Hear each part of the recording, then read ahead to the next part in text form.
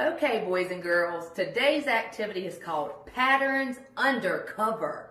What do you think undercover means? Undercover means where we're going to talk about a pattern and then I'm going to have some covered up because I want you to guess what comes next, okay?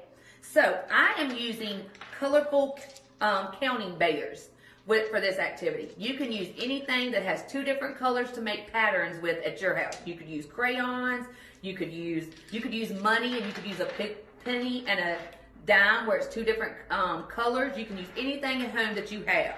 So with this activity, we're going to talk about patterns. So I want to see if you can tell me what our pattern is. Looking right here, we have red, blue, red, blue. That's a good job. Now, what do you think would come next?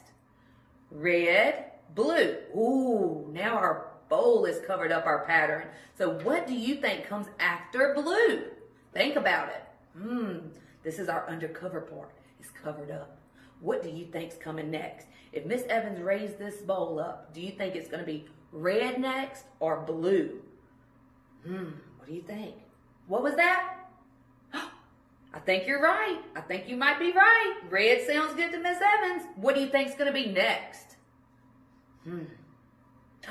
Blue? Let's see if you're right. Let's raise up our bowl.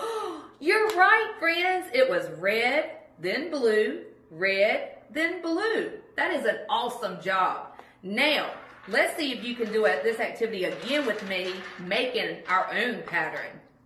This time, we're going to use purple and orange bears. What color do we want to start with, friends? Do we want to start with purple or do we want to start with orange? Purple? That sounds good to me. Purple it is. So we're going to do purple. What's next? Orange. What's next? Purple. Okay, come on, keep telling me. Orange, purple, what's next? Orange. Now, what if we covered up this?